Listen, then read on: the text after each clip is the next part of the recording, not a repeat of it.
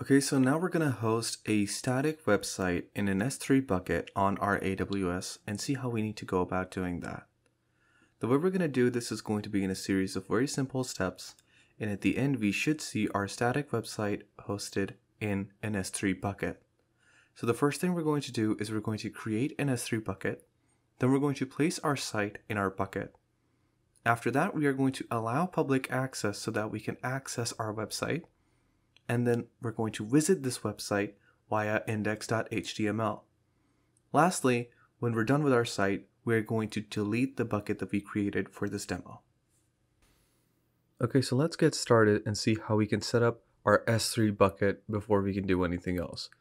So to set up an S3 bucket, the first thing you have to do is head over to your AWS console like so. Once you're in your AWS management console, from here you have to go to your S3. Once that loads up, we're going to see how we can create a bucket for our project. Perfect. So now that our S3 is loaded up, we can actually see that we already have 3 buckets in here. We don't want to use any of the buckets that pre-exist. We're going to create a new bucket for our demo site. So what we're going to do is you're going to see the button here that says create bucket. So we're going to go ahead and click that bucket. We're just going to set up a new bucket. So we can call this my-skillcurve-demo-bucket so that we know that this is the bucket we've allocated for our demonstration. Once we've done that, we don't need to change any of these settings now. We can move on and create our bucket. This can take a few seconds, so I'm going to pause it here and come back when it's done.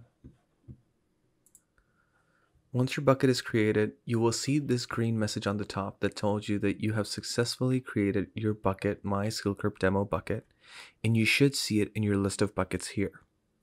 Now, what you have to do from here is you have to go inside your bucket, and now you'll see that there is nothing inside your bucket. So from here, what you have to do is you will see this button on the right side that says upload.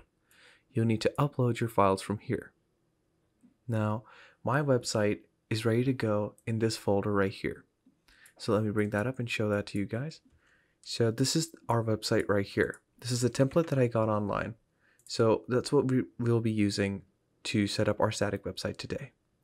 So what I can do is I can just select all of these files here and drag it and drop it into here. And that is basically all you have to do. And once you've done that, you can just upload, and it will upload your files for you. You should note that if you have a lot of files in small sizes, that this process may take a longer time. However, since we don't have that many files right now, this shouldn't take more than a minute. I'll be back when this has done uploading. Okay, now everything that we had to upload to our bucket has been uploaded. Since we don't need this anymore, I'm just going to go ahead and close that and maximize this page. So you can see that all of the files that we had to upload to our bucket have been uploaded. So we can close this and go back to our S3 bucket. And there we go. We can see that the folders are coming in nicely along with everything else that we need for this bucket.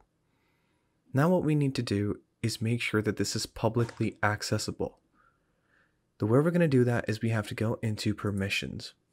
Now when you go into permissions, you'll see that you'll have this green tick here which says that all public access has been blocked. We don't want this to be the case, so we need to edit this. And we need to uncheck this box that says block all public access. So we uncheck that box, make sure no boxes here are ticked either, and then we save the changes. And once you do that, because this is generally a dangerous setting that they don't want you to do, they want you to confirm the settings manually. And you have to do that by writing confirm. So we're just going to do that and confirm. And once that's done, you'll see the successfully edited block public access settings for this bucket message show up on the top. Now when you come back, you'll see that block all public access is off, but it doesn't end there. We also need to set a bucket policy. So you'll see this button here that says edit. We need to go here.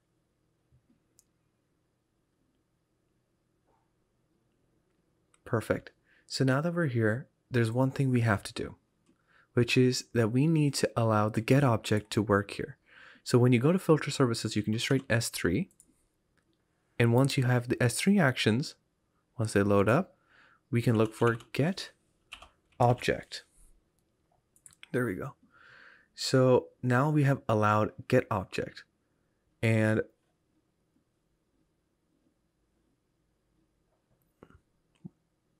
now we can go ahead and try to save these changes. It's going to give you an error at the bottom, and the API response is going to be that you need the field principal to have something in it before you can save these settings. So what we're going to do is we're going to go over to principal here, and we're just going to put this little field here. Of course, we need those brackets, and so we're going to put those there. And now what this does is it tells AWS basically that I'm hosting a website in this S3 bucket, and so it's going to manage itself accordingly. However, we're still not done here because we've left this resource empty. So if we go ahead to try to save these changes, it's going to give us a new error. There we go. So now you can see that it says that the action does not apply to any resources in the statement. And so what we have to do now is we have to go ahead and give it the resource. So we can remove these brackets and we can take the bucket ARN from here. So now we have our bucket ARN, but it doesn't stop here because this is just the bucket. We haven't specified any resources yet. The resources are all the objects within the bucket. So we would say that /* to apply this to all the objects inside the bucket. And when we've done that, we can save these changes and it should save successfully. Now, once we've done that, we can go back to our objects and we can head over to our index.html. So if we get in the object URL, we can just click our object URL here and it should open up as a website for us. And there we go. The site's loading up.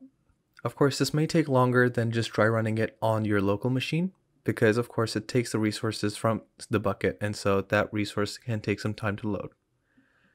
And now we're in our website. So as you can see, this is a really basic website. It's just a static website, a template really, and it's just here to show you how we can set up our bucket. We have a bunch of nice pictures and animations here. Well done on making it this far. This is from Shoaib. Congrats on setting up your S3 website. That's me. And this is how you would set up a static website in your S3 bucket. So now that you've set up your website, say that you just wanted to do this for demonstration purposes the same way I'm doing it today. So what we can do is we can simply go back to our AWS and get this bucket taken down and deleted. So let's go back to our AWS and see how we can do that. Okay, so here we are back in our S3 management panel, and we can see all of our S3 buckets, our buckets right here. And now we're done with our website. So we just want to take it down and get rid of the bucket. So it's really simple. The first thing we have to do is we have to click on this bucket and we have to empty out the contents. So if you click this button here, it'll ask you, do you want to permanently delete all the objects in this bucket? And since we do, we have to write permanently delete in this field here. So I'm just going to write that down, permanently delete. There we go. And once you do that, it shouldn't take too long for it to delete or completely empty out all the contents inside your bucket. As we can see, there's a status bar here, and yep, it's gone, and now this bucket is completely empty. We can confirm this by visiting our bucket and seeing what's inside. So let's see what it gets when it loads objects. Nothing. It has no objects. We've emptied it out.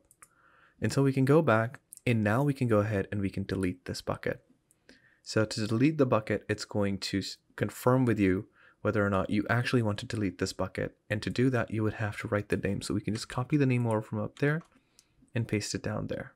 And we can delete the bucket. And there we go. Your bucket has now been deleted. And we should be seeing the original 3 buckets that we saw the first time we came into the Amazon S3 management panel. Yep, there we go. So this was a simple demonstration on how you can set up a static website using Amazon S3.